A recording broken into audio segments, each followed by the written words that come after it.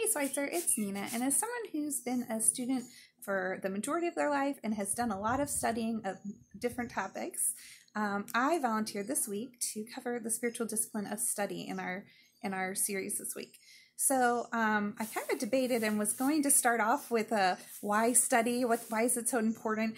And I looked into Philippians chapter 4, verse 8, the whole, think about things that are true and just and pure and praiseworthy and excellent and honorable and gracious. And then I looked into the thought about, when we study things, they become ingrained into us, and that's how we can really, in moments of crisis, moments of stress, we can lean on the principles that are taught to us in the Bible.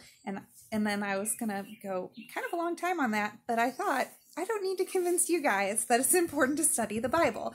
And so I'm going to go into a little bit more of 4 steps that Richard Foster has shared with how to have a real effective spiritual discipline of study. So first off, he says repetition is important. This helps ingrain into your brain, knowledge of the Bible. And so thinking of like language study, they say do a little bit each day or do it consistently each day is the best way to really just make it second nature. And so it's the same with spiritual discipline, studying the Bible. If you do it daily, if you do it regularly, it will be ingrained.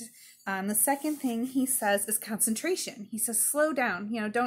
Don't do the Bible in a year, or don't have that be your only thing. If you're doing that, power to you. But just slow down. Really try to focus in. As a parent, I know concentration is difficult. You might notice that my videos are usually done outside. Then I do them outside when the kids are inside, just to have a little bit of peace. And that's where I can go sometimes to concentrate. He says, step 3 is comprehension. So really taking time to comprehend the meaning of the passage you're reading for the people who were writing it and how it applies to our lives.